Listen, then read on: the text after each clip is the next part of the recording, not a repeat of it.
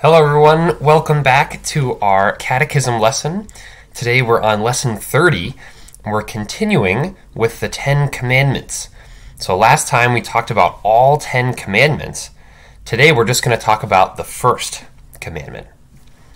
So let's begin in the name of the Father, and of the Son, and of the Holy Spirit. Amen. Our Father, who art in heaven, hallowed be thy name.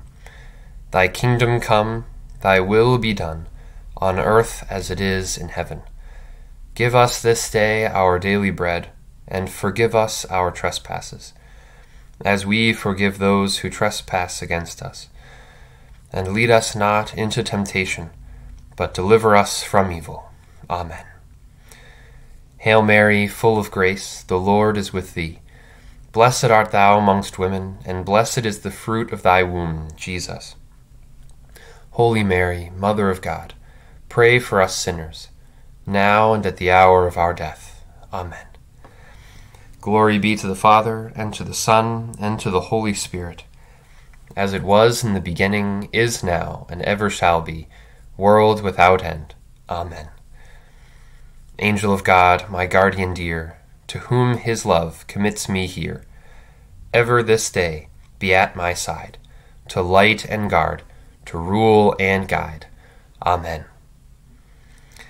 O my God, I firmly believe that thou art one God in three divine persons, Father, Son, and Holy Ghost.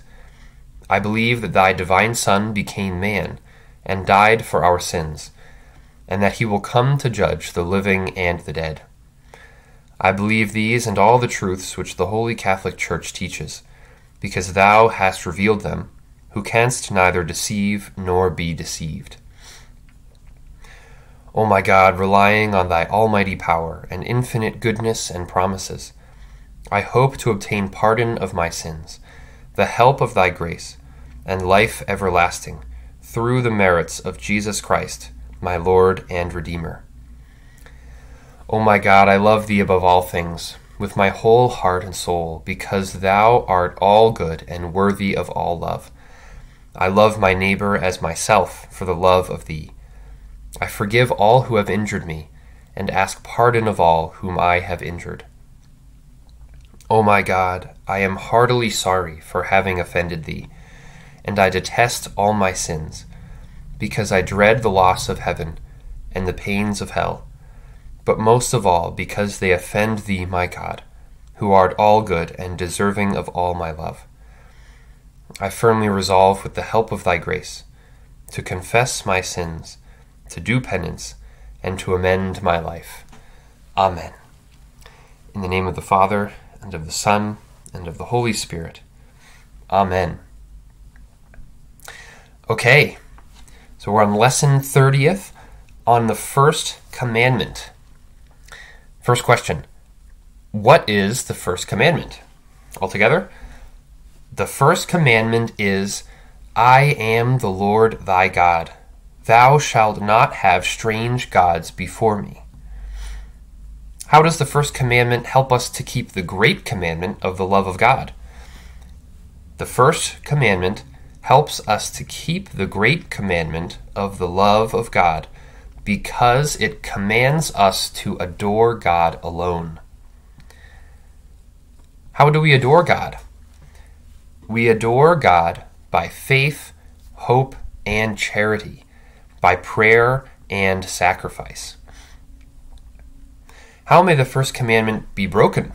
Altogether, the first commandment may be broken by giving to a creature the honor which belongs to God alone, by false worship, and by attributing to a creature a perfection which belongs to God alone. Do those who make use of spells and charms, or who believe in dreams, in mediums, spiritists, fortune tellers, and the like, sin against the first commandment?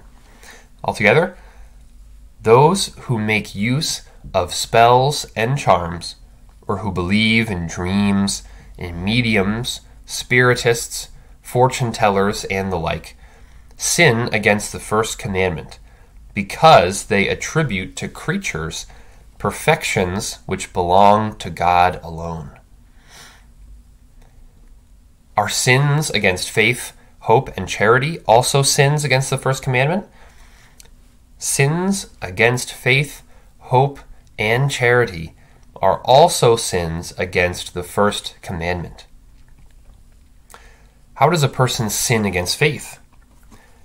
A person sins against faith, 1, by not trying to know what God has taught.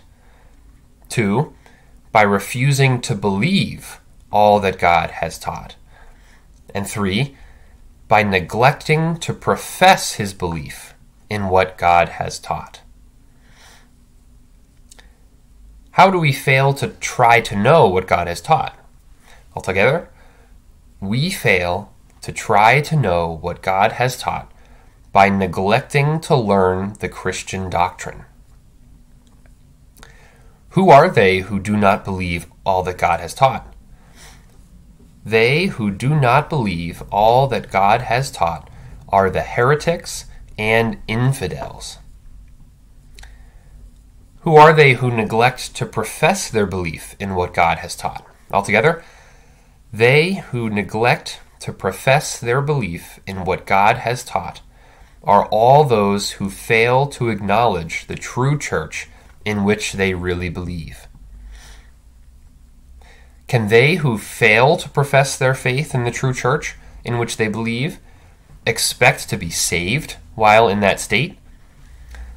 They who fail to profess their faith in the true church in which they believe cannot expect to be saved while in that state. For Christ has said, "Whoever shall deny me before men, I will also deny him before my Father who is in heaven." Are we obliged to make open profession of our faith? We are obliged to make open profession of our faith as often as God's honor, our neighbor's spiritual good, or our own requires it. "Whosoever," says Christ, "shall confess me before men, I will also confess him before my Father who is in heaven." Which are the sins against hope? The sins against hope are presumption and despair. What is presumption?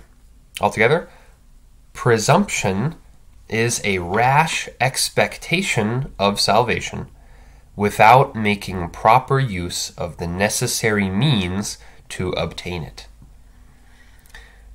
What is despair? Altogether, despair is the loss of hope in God's mercy. How do we sin against the love of God? We sin against the love of God by all sin, but particularly by mortal sin. Okay, very good. Let's scroll all the way back up to question number 318. 318. The question is, how may the first commandment be broken?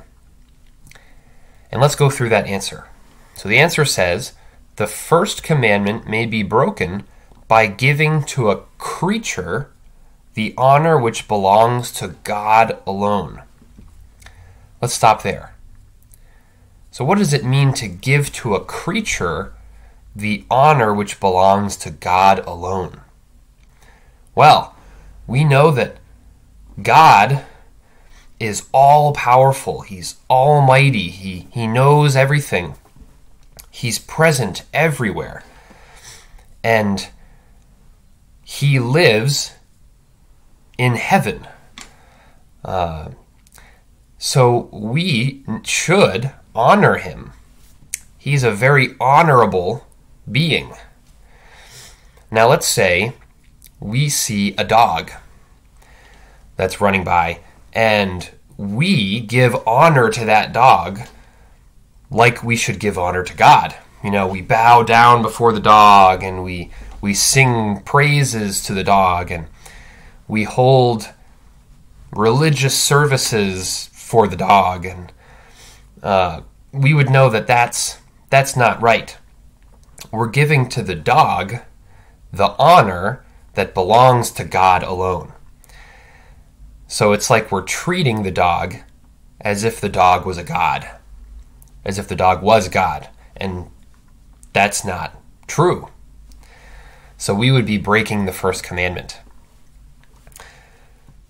Now that's what we mean by attributing to a creature a perfection which belongs to God alone. For example, one perfection that belongs to God alone is that he knows everything. God knows all things, and only God knows everything. There's no one else who knows everything. But if we go around saying that my cousin Dan knows everything, and we really believe it, then we're breaking the first commandment, because we're attributing to a creature, to Dan, our cousin Dan, a perfection which belongs to God alone. Only God knows everything. Okay, I hope you guys enjoy the game quiz for this week, and I'll see you next time as we learn about more of the 10 Commandments. Take care, guys. God bless.